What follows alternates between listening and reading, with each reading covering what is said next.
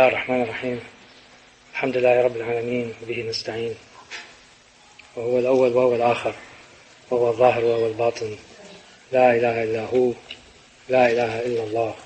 السلام عليكم ورحمة الله وبركاته. This ayah is in Surah Al-An'am, which is Surah 6, ayah 91. Alaykum assalam wa rahmatullah. And it is addressed to all those who are through Tawheed, when they are faced with people who ridicule them, who do not accept the state that they are in, who deny and cover the experiences that Arif has when he is in a state of true Tawheed. And it is the defining ayah for all of those whose immersion in the divine infinity causes them to so transcend their prevailing reality, their environmental reality, that they may appear to act in ways that are contrary to people's perception of what a person established in his deen should be. This does not mean that the outer considerations and concerns should not be looked after, should not be taken into account. But it means above all that those who deny and who cover the state of Tawheed, who deny and cover the state in which a person who is approaching the divine presence, the ecstatic experiences that he or she feels or is going through, then the answer to these people is to just say Allah, and let them wallow in their own illusions, in their own states. Before I move on to the subject of discussion, inshallah, today, which begins the second cycle of talks. The first cycle, you may recall, ended with the beginning of the Arfan or Gnosis being established in the way of the Shia, of the Imams of the Abil alayhi salam. We now move to another cycle, which is the beginning of the flowering of Tasawwuf, alaykum assalam wa rahmatullah, as we understand it. That is the beginning of the middle period when Sufism moved, as it were, from the closet into the heartland of Islam and moved into the hearts of a very wide and ever-growing band of followers, adepts, and those who were immersed in the way of true Tawheed. In the last, or the talk before last, one of the ladies asked if there were any women walis in the early days after the death of the Prophet ﷺ, and whether, apart from the well-known Rabi'ah, the names that we had mentioned, which were all male, were there any women in this pantheon of great walis. And I have, there were quite a few women in the period that we're talking about now, but in the early days, there's about 12 or 14 such women that I'd like to mention their names, inshallah, and perhaps give the person who asked this question some more details later on. These are, of course, people who are apart from and in addition to the great ladies of the household of the Prophet ﷺ, particularly the sisters and daughters of Imam Hussein ﷺ. But inshallah, at the end of the talk, we'll discuss it. In the end of the period that we talked about, which is the 3rd to 4th century Hijri, when the way of the Sufi, when the way of the great walis and masters began to be established and began to be part of the daily life and the daily experiences of the ordinary Muslim. When Sufism came out of being a circle of adepts and disciples around the Shaykh or around the master, and began to interact more and more with society, more and more with the urban order of the middle Abbasid period. There are a number of names that I had mentioned that we might be able to talk about today, but because of the enormous insights and because of the voluminous works that they have left behind, I don't think it is possible to condense all of this in one talk. So with your permission, I have decided to divide it into two. And inshallah, the next session we'll talk about the others whom we did not talk about today. Today I would like to devote my discussion to two people. One of them is Abu Sa'id ibn Abil Khair, and the other one is Al-Hakim al-Tirmidhi. And you will find out why these two have left a great imprint on the subsequent course of the development of the way of the Sufi, of the way of Gnosis, and the way of Tawheed. And they represent two different insights into the behavior and into the thought patterns and into the experiences of a person in or moving towards the station of Tawheed. And in their paradigmical way, as it were, they also represent two different currents and approaches. In the past we talked about the school of Khorassan being the school of intoxication, the school of ecstatic devotion to Allah subhanahu wa ta'ala, and we talked about the school of Abu Qasim al-Junayd, or represented by al-Junayd, which is the school of sahw or sobriety. These subsequently transform themselves into various trends and flavors that can be covered by these two great titles, or these two great categories, which is the category of intoxication, ecstatic intoxication, and the category of sobriety. The first one, Abu Sa'id ibn Abil Khair, is probably the earliest and maybe one of the most profound of those who followed the school of Khorassan and brought it to a very high pitch of flowering. He's also one of the founders of the Persian way of composing verse, which is known as the ruba'iyat, which are more familiar as the quatrains of, for example, Umar al-Khayyam. But many of the great early quatrains, verses of deep gnostic insights that have also a very charming and easy flow, mainly designed in order to converse with followers, with murids and with disciples, but became part and parcel subsequently of the great canons of Persian literature. The Abu Sa'id ibn Abil Khair could rightly be said to have founded the spiritual quatrains, the spiritual ruba'iyat. We know a lot about his life. We know a lot about his seerah, and we know a lot about what he has left behind through two great biographies written by his great-grandsons. And the most famous one is by a man called Ibn al-Munawwar, who is his great-grandson, and gave exact and copious detail of the passage of the man, Abu Sa'id ibn al-Khair, from being a normal, ordinary follower of the outer religious requirements into being the great sage of his time. Abu Sa'id was born in a town called Mayhana, which is now in northeast Iran, Greater Khorassan. In that area that we have discussed before as providing great walis, great men of insight. And that area as a whole has produced some of the most famous luminaries of Sufism, particularly of the Eastern school.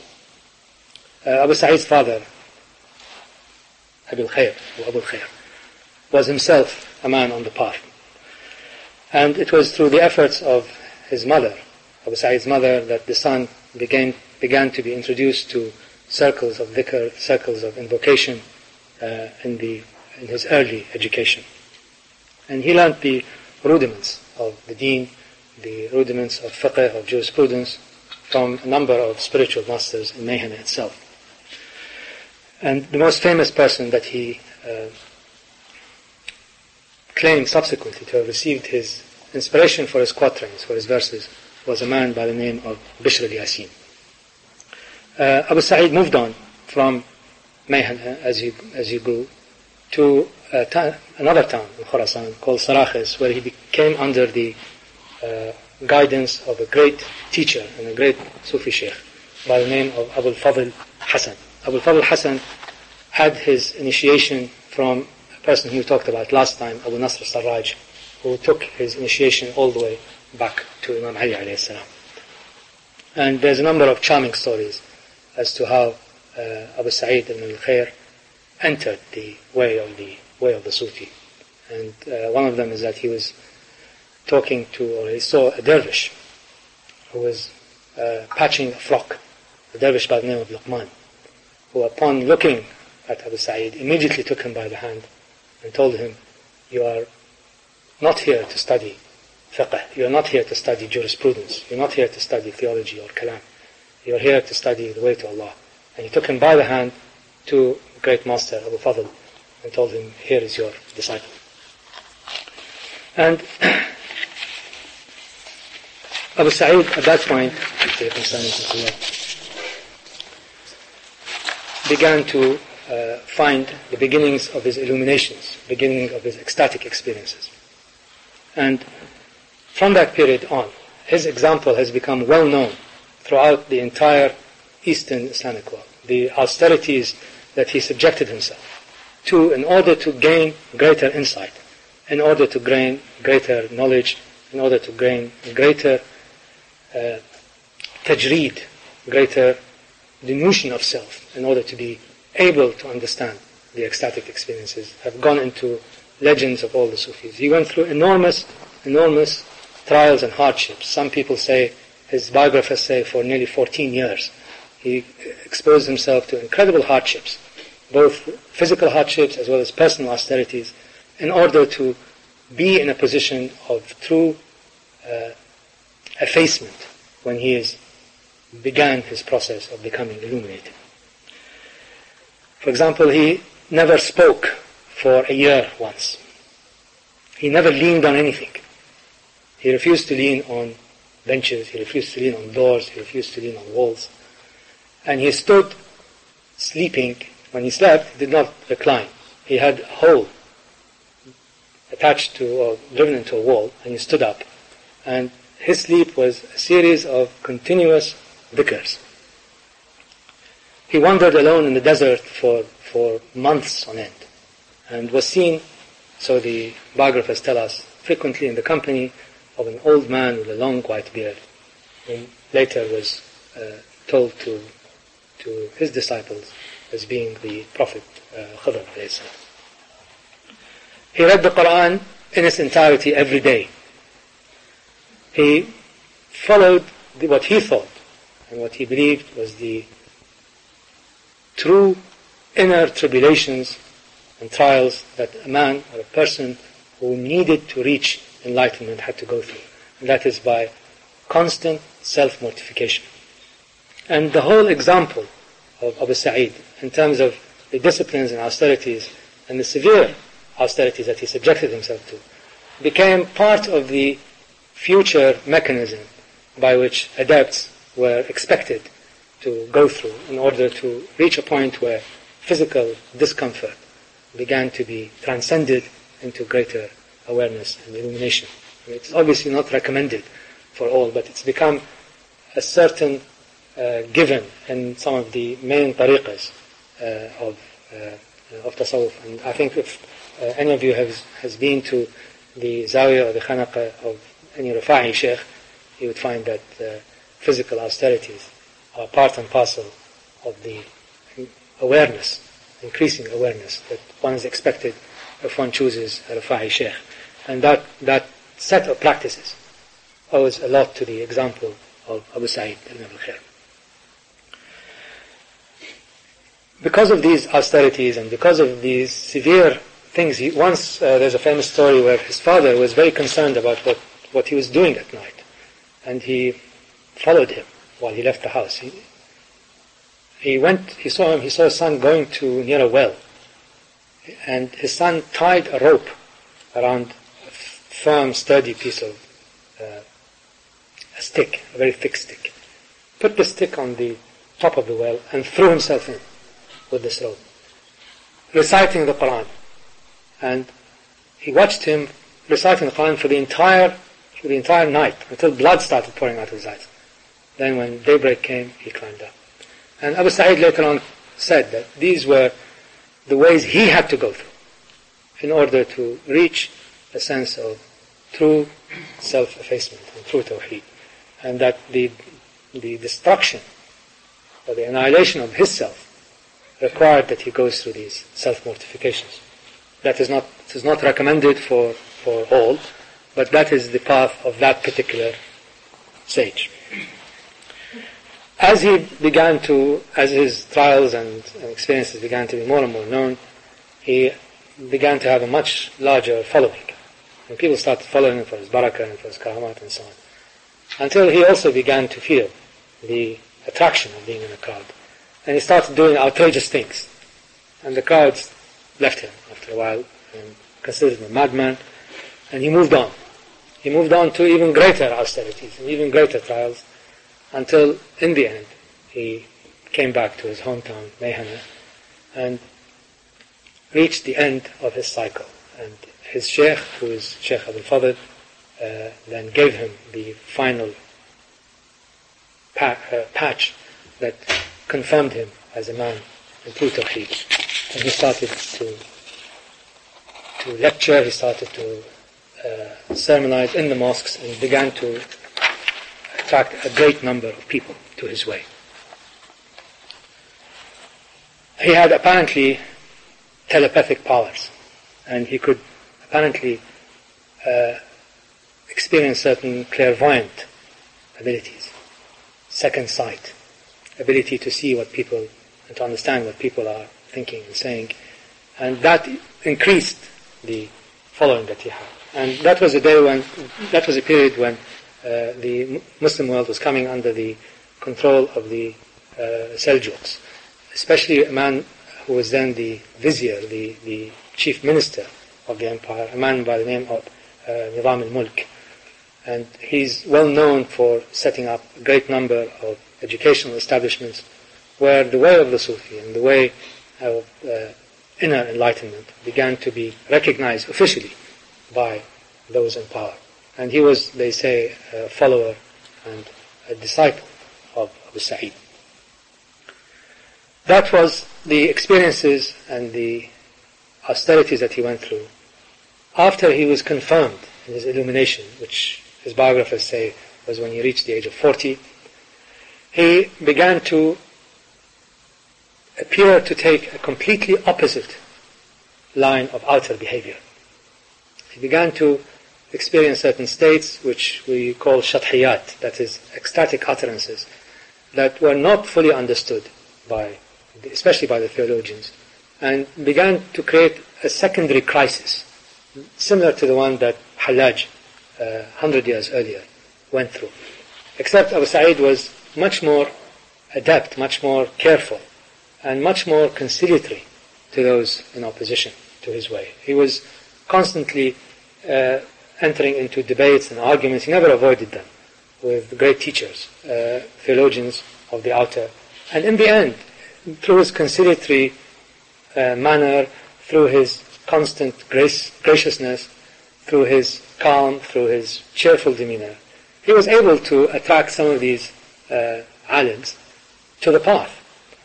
And the entire change of tactic, as it were, that made these great walis interact more with people, began to, at the same time, have an interesting and important reciprocal result, in the sense that Sufism, as practiced then, including some of the ecstatic utterances that could not be contained within the understanding of the Sharia, began to be accepted by the more advanced, let us say, theologians. And that was the cracks through which true tasawwuf began to enter into the mainstream of Islamic practice and the Islamic world.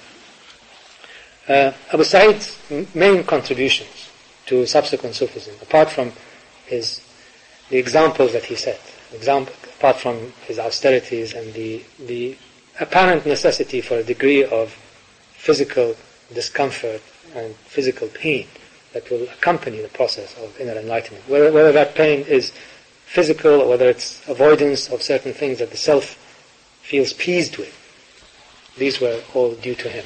He also established the first formal khanaqas, or what were known as zawiyas before, that are specific buildings or specific premises designed for the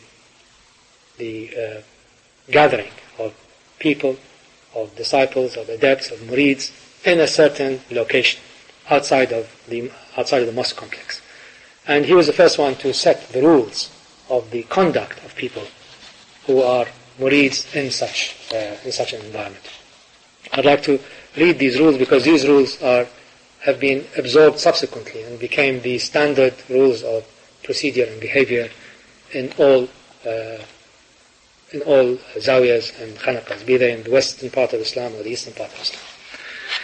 And he says, for example, that the main rule of the murid is to keep himself or herself, or himself mainly those days, although there were some women in separate quarters, there were separate khanaqas, smaller ones for ladies, is to keep the tahara, the cleanliness of the body, constantly, that one should always be in constant wudu and constant outer purity.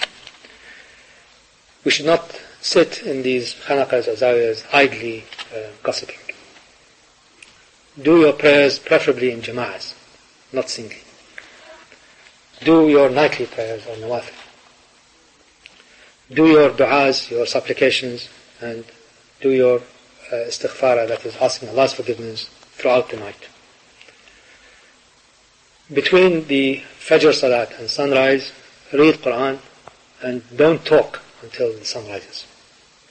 Always keep the door open of the khanaqah to the poor and needy. Always do dhikr between Maghrib prayers and Isha prayers. Always try to eat communally. And this, I think, goes back to the example of Prophet ﷺ, that is, eating alone or singly is something to be avoided at all costs. It is because the nafs takes over and the appetite takes over. Communal eating allows one to share, allows one to interchange, to exchange, and to interact with people of quality, people whom one loves. And communal eating is an important function amongst all of us, inshallah. And do not absent yourself from the khanaqah or the zawiyah without the knowledge and preferably the permission of the others. So one shouldn't just take off so people don't know where you are. The example of Abu Sa'id also raised a number of issues that subsequently were used by those who were against the Sufi trends entering Islam as basically a stick with which to beat them with. And it is this borderline, the apparent borderline utterances and sometimes behavior of great walis that caused a lot of consternation for the theologians of the outer. And if one was not in a state where one is able to discern the true impulses and the true motives behind behavior that appears to be borderline, then it opens one's actions to misinterpretation and frequently to condemnation. And you will find that some of the utterances that Abu Sa'id experienced may appear to us now to be on the borderline. But inshallah, at a later talk, when we talk about the nature of these shathat or utterances, you will see that once they are said by a person in a state of true tawheed, then the understanding of them cannot be taken simply by what they say, the outer form of it. He also, unfortunately, the examples that he gave to his disciples to frequently visit the shrine of his sheikh, of his peer, Abil Fadl, was distorted over time to what became the visiting of saints to the detriment of one's doing one's obligations, particularly the Hajj. And over time, the concentration on peers or sheikhs or visiting or ziyaras of these tombs or shrines began to take on an importance in and of itself, which is obviously neither within the bounds of the Sharia, nor can it substitute for the fara'id or the obligations of the deen.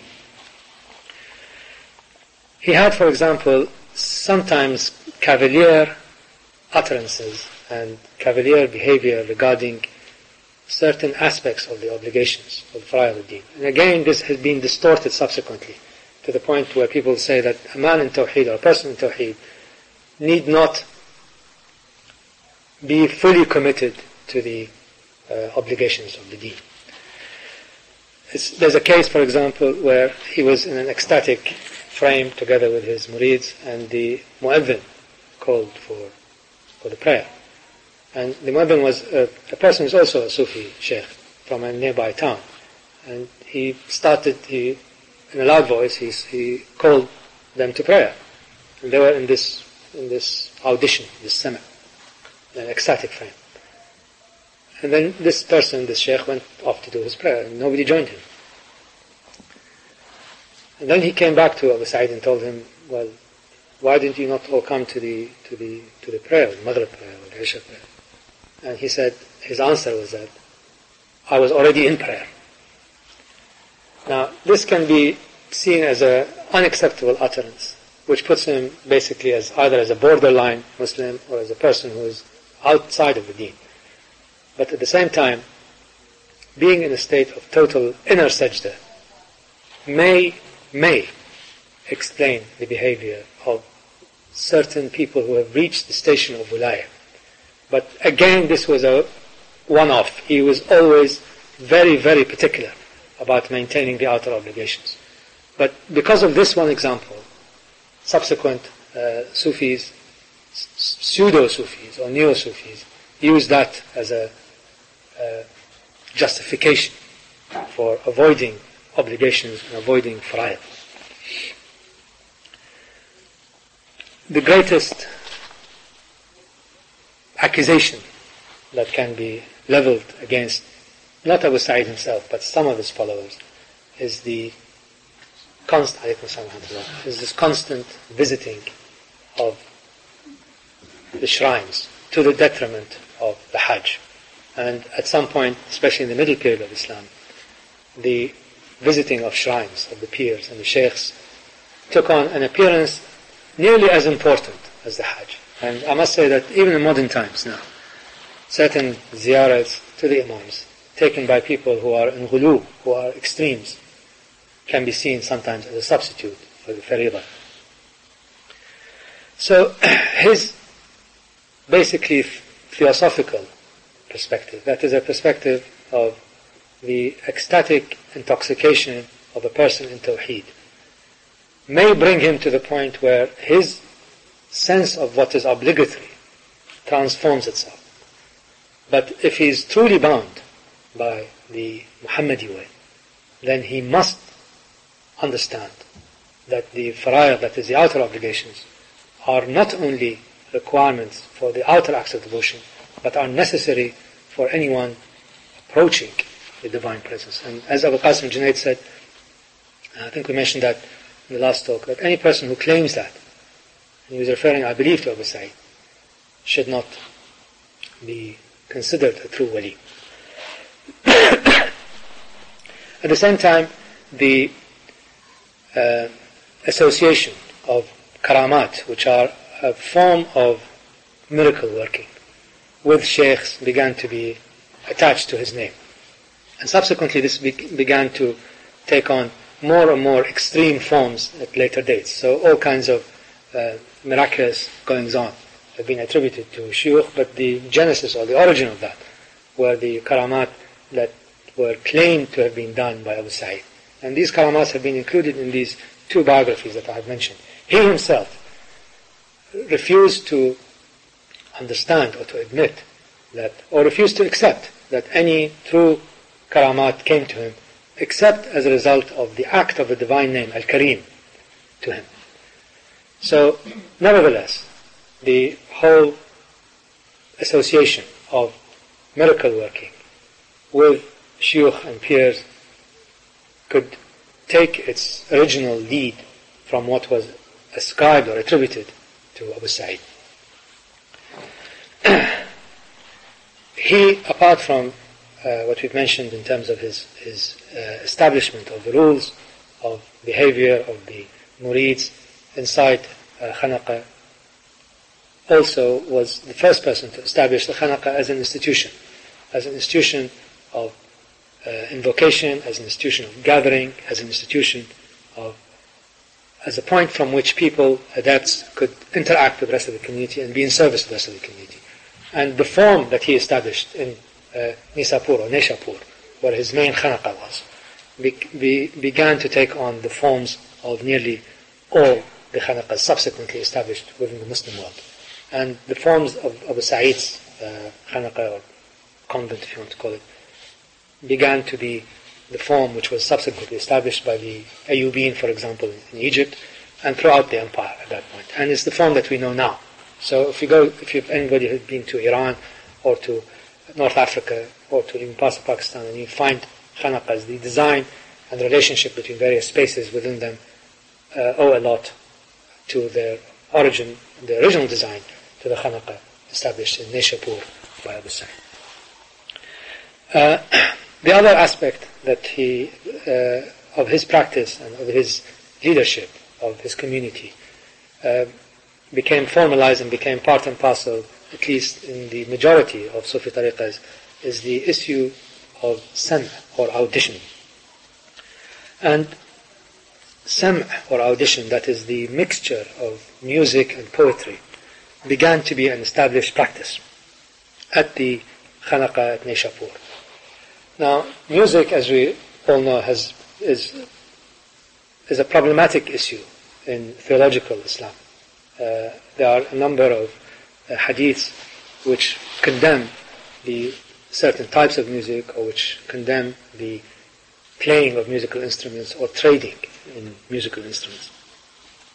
But the interpretation that the Sufis, particularly Abu Sa'id, brought to it, I think began to be the dominant and acceptable interpretation. And that is, some in the sense of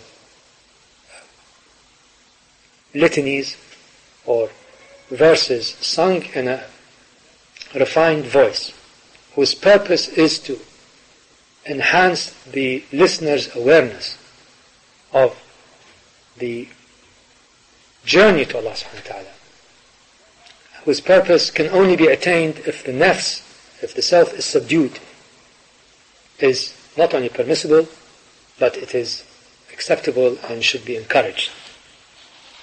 And again, when taken to extremes, when you go into, for example, if you're a person of great sobriety, even if you're a Sufi of great sobriety, and you encounter some of these ecstatic auditions, sometimes you find them going beyond the bounds of what is acceptable within the terms of Islam.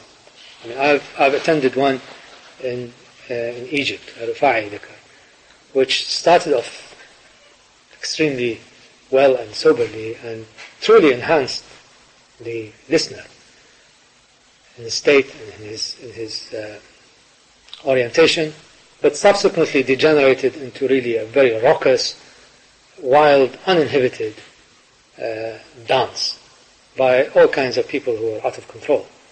Now, they may have been in a state of ecstasy, but I think they may have been in a different condition entirely. So, this element of it, that is, practices that, when defined in a very narrow and precise way, can have uplifting purposes, upon their entering into an area of distortion, can have entirely the opposite effect, and may in fact degenerate into unbelief, may degenerate into a form of wild goings on. So again, we owe that, in the good and the subsequent bad of it, to the practices established by Abu Sa'id. He said, with regarding to sam', that's audition, the heart must be alive and the nafs, or the self, dead. How true and how hard. I said also that he was the person to establish the final form of the khanaqa, or the convent of the Sufis, or the gathering place, or the khana of the Sufis. It's basically the combination of three trends that were then within the Muslim world. The first trend is what is known as the border ribat, that was posts on the frontiers of Islam, frequently manned by Sufis, And they were the people who interacted with the kuffar, for example, in Iran, with the Turkoman tribes before they came to Islam. And through their interaction, a lot of them came into Islam. They were basically border posts that Sufis went to in order to be alone, as well as to interact with the people to bring them into the deen. That was one aspect, one trend that was absorbed into the Khanaqah. The other trend was that the Khanaqah itself was seen to be a place for meetings and meditation. There were places of meeting and meditation. They were now brought into this sphere, brought into this space.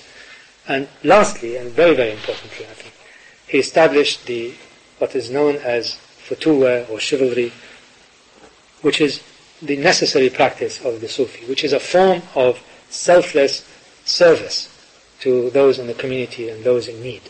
So while these three functions were being done at three different locations, he concentrated them all in the great Khanaqah at Nishapur, which had in it both places for meditation and dhikr and invocation, had places where people could interact with the rest of the community by serving them. All kinds of soup kitchens were established, and all kinds of the first hospitals, the first free hospitals in Islam were in the Khanaqahs, particularly in the Khanaqah at Nishapur. At the same time, it was a place where those who were outcasts, those who were not in Islam, could come and be received as human beings and hopefully, inshallah, get into the faith. So it was a very vibrant, active, outward-looking, dynamic community. And this became really the form in which Khanaqahs were established subsequently. And inshallah they will come back again. It is the way I think that we would all like to see this evolving over time.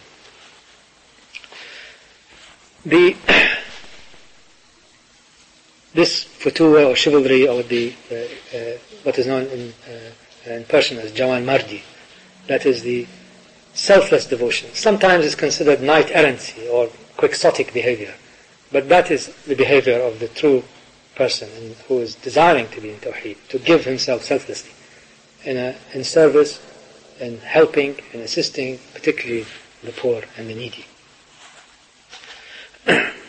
And, for example, he established the rules of chivalry or futuwa for those, or Jawan Mardi, for those who are on the path. And he says, treat critics, those who criticize you, with grace and affection.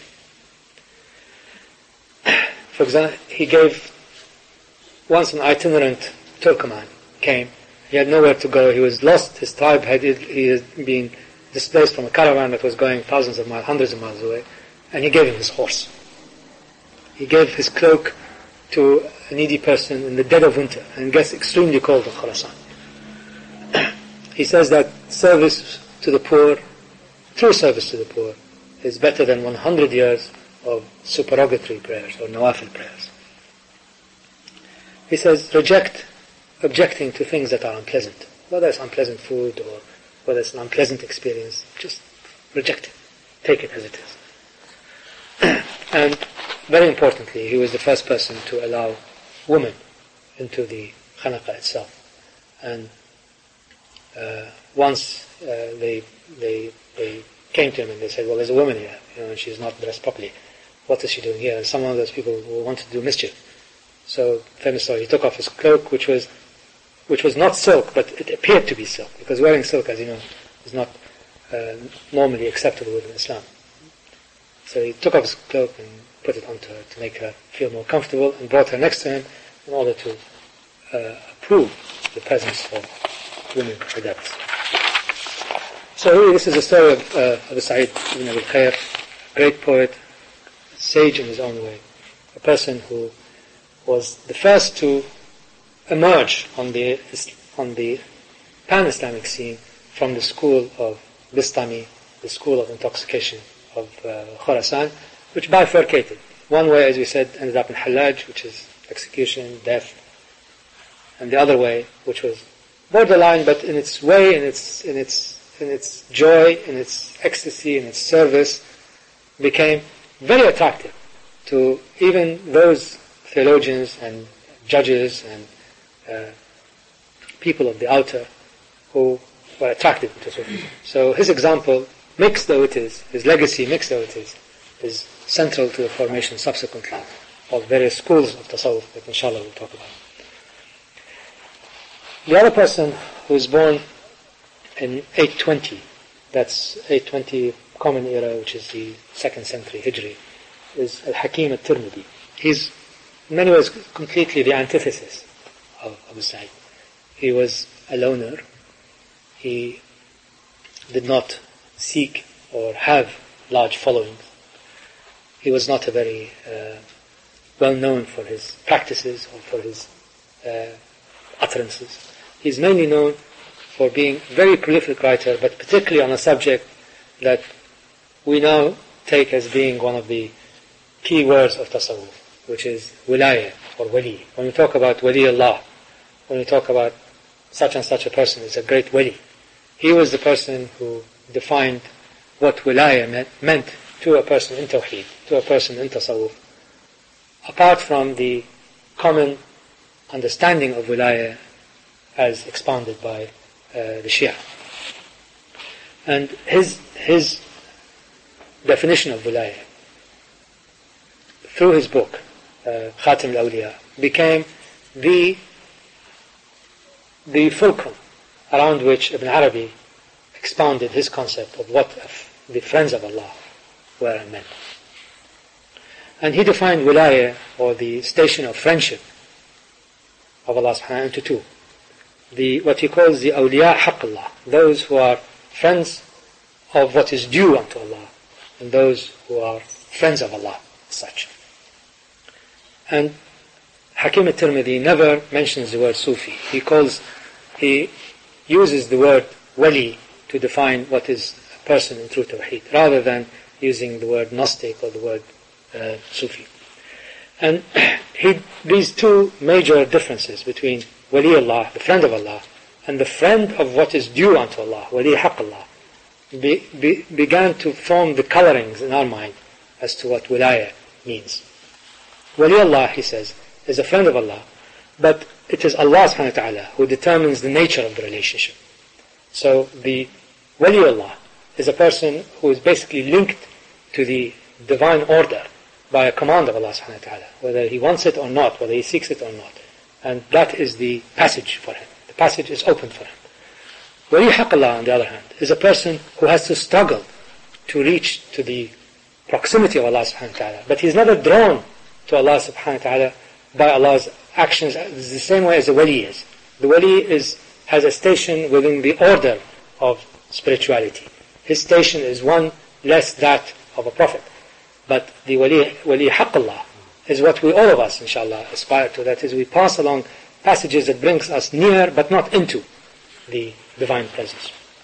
And this is really the path that he describes. He was the first one to describe the path that an adept or that a murid seeking wilaya has to pass through. Of course, the assumption is that he already is a wali.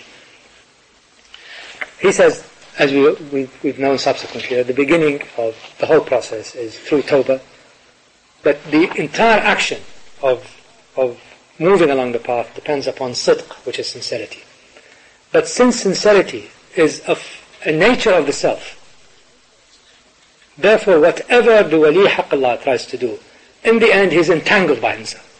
It is a very interesting psychological insight into the passage of murid, in the sense that it is not done in a mechanistic way, in a way that would take us from one stage to another. There is an element of self, according to Hakim al-Tirmidhi, that never goes, because what we think of as being the defining characteristics of each stage is also to do with our selves definition of that. So unless you are chosen to be a wali Allah, you can never aspire to being more than wali haqqullah. That is, you reach the divine proximity, not by destruction of the self, because the notion of self-destruction is itself part of the self's trickery on you.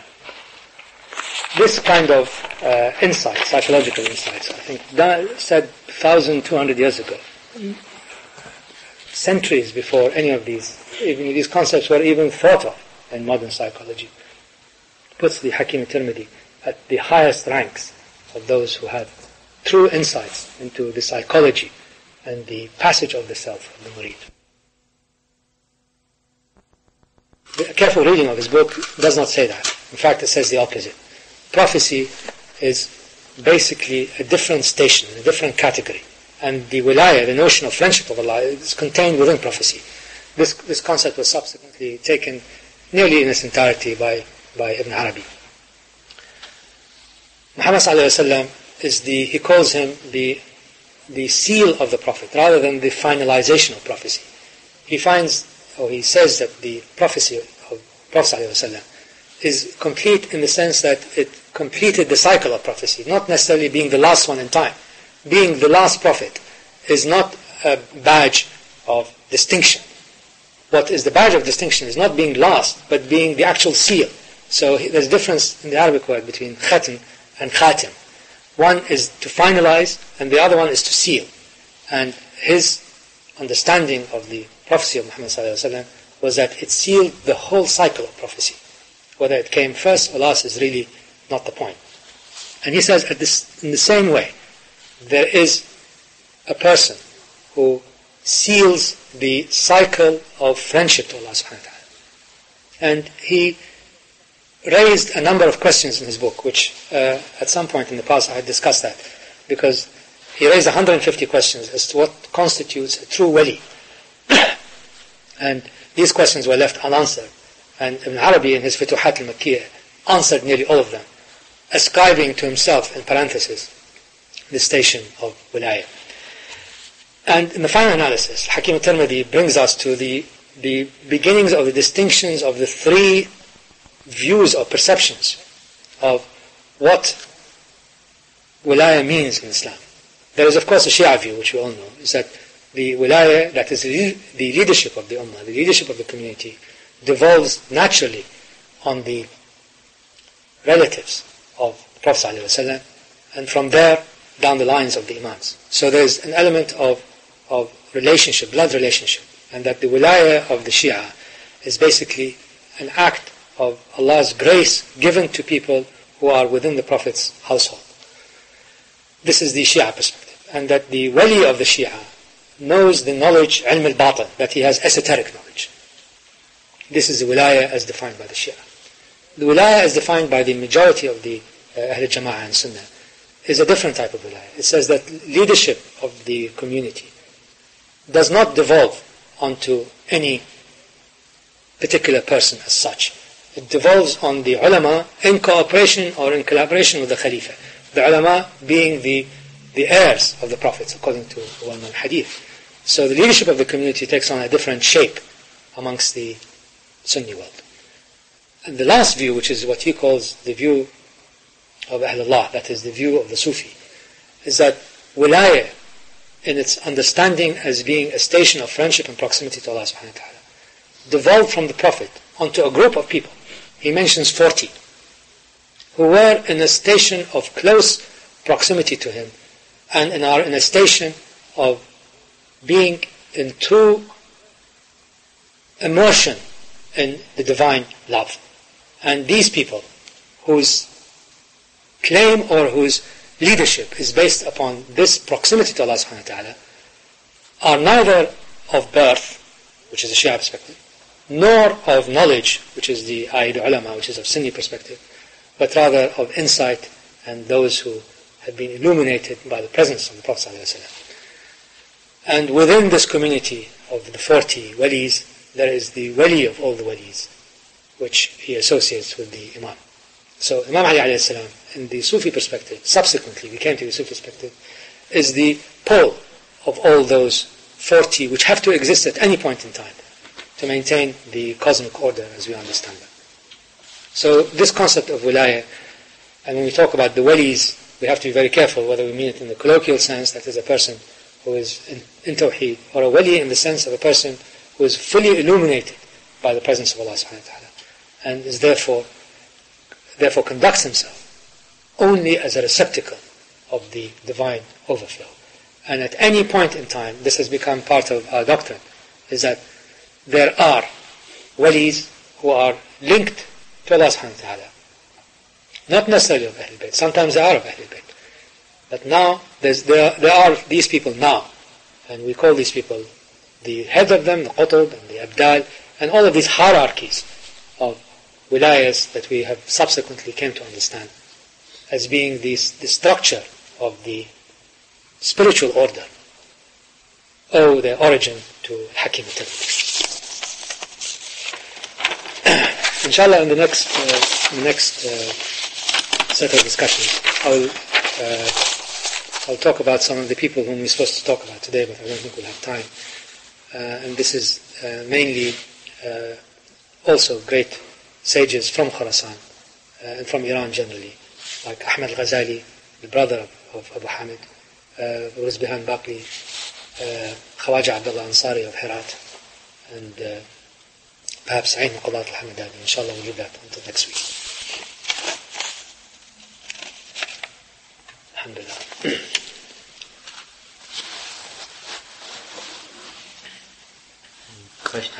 Questions, comments, views,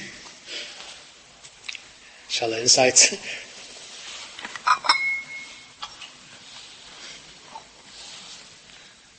This man. Could you elaborate on this thing about the Khatim and Khatim al-Anbiya, and also about the 40? Do they actually know who they are, or is this something? They hear of the secret masters and this? Yes, I mean it can, as you said, it can degenerate into magic and sorcery and things like that. The wilaya of Hakim al-Tirmidhi, which subsequently became embedded in our philosophy, not in our philosophy, but in our sense of the structure, the spiritual universe. Yes, they do know each other, but they know each other, but they might be in entirely different parts of the world. What they know is that they are awliya Allah, and that it is not as a result of their exertions. It's as a result of lutf, as a result of grace. And they are what are known as majdoobs. They are attracted as if by magnetism to Allah subhanahu wa ta'ala. And this is the expression that we commonly use now, majdoob, which unfortunately has now means madman. In reality, a majdoob is a person who is attracted by a force outside of his presence to the presence of Allah subhanahu wa ta'ala. The walis keep the spiritual order, as it were. We'll discuss that later, inshallah, established. And they are not guided by revelation, that is, by the wahi, which is only the feature of prophets. They are guided by inspiration, which is ilham. And the inspiration of a wali is not the same as the revelation of the prophet. The inspiration of the wali is mainly to define the boundaries of the shara, to define the acceptability of various actions, to illuminate commands, to illuminate the way. It is not to set a shara. The shara is already there. So it is basically, as it were, an overdrive. It is a body that is necessary in order for people to be within the understanding of guidance. And the walis interact with us and interact with people not by pronouncing that they are walis, but by simply overflowing the divine faith, the divine grace that comes there. And 40 is a number that he chose because he identified 40 of the Sahaba as being those who are the closest to the Prophet ﷺ, and he includes in them all those whom we know as being walis, like Salman al-Farisi, Abu Dharr al-Ghafari, Maqdad, all the Sahaba of the Imam. He puts the Imam Ali, of course, as the head of the wilaya. And at any point in time, the wali of walis exists, and we now call him the Qutb al-Zaman, as it were. These concepts may be partly borrowed from, they may appear to be partly borrowed from the Shia understanding of wilaya, but in reality they're entirely separate, because they're based on different notions of what constitutes illumination, and do not limit illumination and inner knowledge to the Imams of Ahl Bayt, without precluding that they have inner knowledge, without precluding their primacy in their time. So I hope I've explained that. And the seal of the prophets? The seal of the prophet is the ayah in the Quran can be read either way. The Arabic can mean either that it's a seal in the form of khatam, that is, you seal an envelope, you seal a book, that is, you complete it. Or it can mean end, the finalization. And he says that the traditional understanding of the end or the end of the prophetic cycle, is basically that the Prophet ﷺ was the last prophet, and therefore he contained in him the end of prophecy. He's saying that it is the fact that the Prophet ﷺ is the last prophet is really not what gives him his distinction. What gives him his distinction is that he has sealed all of the knowledge of prophecy in him. And he goes back to the notion that we subsequently understood as being al-haqiqa al-Muhammadiyya, that is the Muhammadan light or the Muhammadan reality. And he, of course, he links that reality, which is the first overflow of Allah subhanahu wa ta'ala, in the light of Muhammad, to the physical prophet himself. So the seal of the prophet is in the form of the completion of all that is known, can be known, or will be known in the prophetic message. It is not that he is the last of a line, because being last doesn't necessarily make you the most distinct.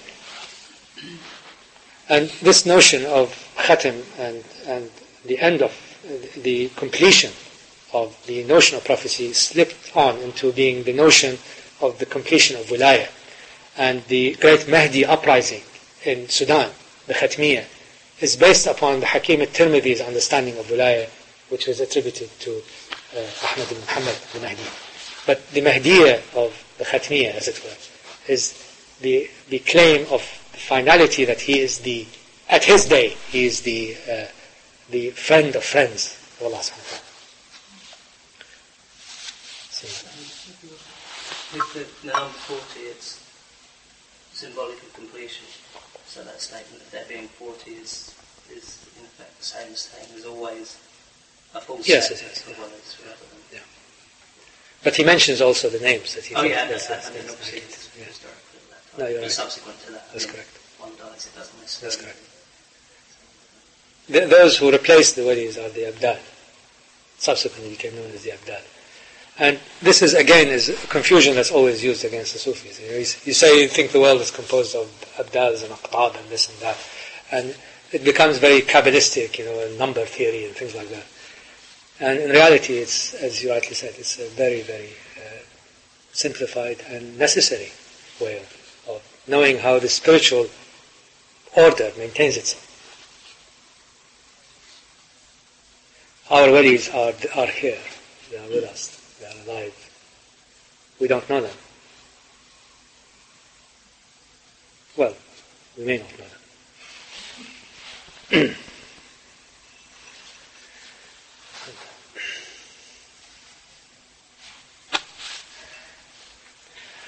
I think I just want to mention the names of these ladies who so that I don't... These are I've got this from the book called Tabaqat al-Kubra by a man called Sha'rani, who is the great Shadli Sheikh, sometime in the 16th century. He mentions Mu'adh al-Adawiyya, not Rabi al-Adawiyya. These are all in the 1st, 2nd century Hijri. He mentions Majda al-Qurshiyya. He mentioned Aisha, the daughter of Imam Ja'far al-Sadiq. Her name was Aisha. He mentions the wife of Rabbah al-Qaysi. He mentions Fatma Nisapuriya. She's a very well-known sage, actually, and she influenced a lot of people. Abu Sa'id knew her. He mentions Rabi'a bint Ismail. He mentions Harun. He mentions Amra, the wife of Habib, I think Habib al-Ajami. Yeah? He mentions Ummat al-Jalil. He mentions Hafir al-Abda. He mentions Sha'wana. He mentions Manfusa bint Zayd bint Abil Fawaris. And he mentions, of course, Sayyidah Nafisa bint al-Hasan bint Zayd ibn al-Hasan ibn Ali ibn Talib. These are the walis of the period who were ladies. This is the 1st and 2nd century Hijrah. He has a much larger number of names subsequently, but inshallah we'll get to that. So wilaya can be of either sex, either gender.